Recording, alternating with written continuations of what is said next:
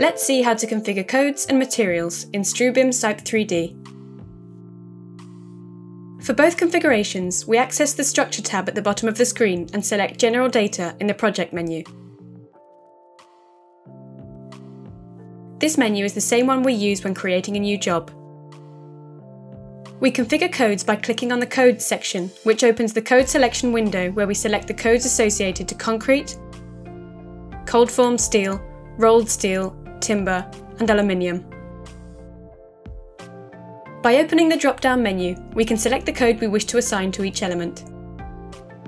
From the sections and reinforced concrete boxes, we are going to configure the materials to be used in our project. We define the steel type of the metal sections by using the rolled steel and cold formed steel drop-down menus. Only the steel types of the selected codes are displayed. We can also create a custom steel type from the steel user library for either rolled steel or cold formed steel. We create it by writing a reference, allowing us to identify it, and its yield strength, as well as, within the data for the design of connections, its fracture limit, and the correlation factor for fillet welds. We accept the window. Now we can select this new custom steel from the corresponding drop-down lists. For timber sections, by clicking on the type, the definition window will open. In the top part, we can change the material, resistance class. Underneath, we select the service class and the duration of the loads introduced as live loads, which can be different for each of these loads.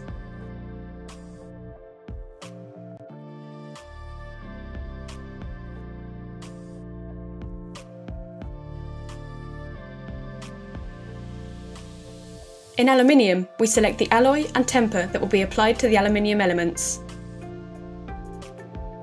Lastly, we select the kind of concrete to select the type of concrete that will be used for the generic structural bars in our project.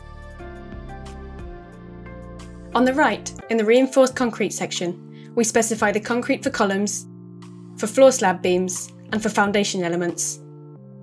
This material is applied to structural elements defined as columns or beams in the Structure tab, and to the elements in the Foundations tab such as footings, pile caps, and strap and tie beams. We establish the material for the different reinforcements of the elements mentioned in bar steel. We can also configure the aggregate properties for concrete, including its nature and maximum size.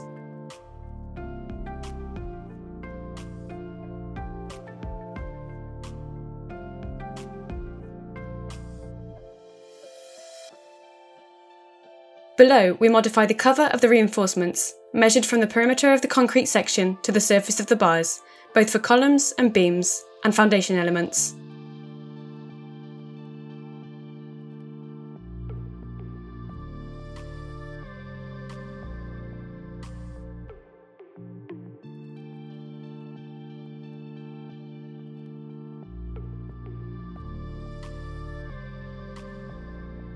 Finally, we specify the percentage of fabrication losses for each type of element.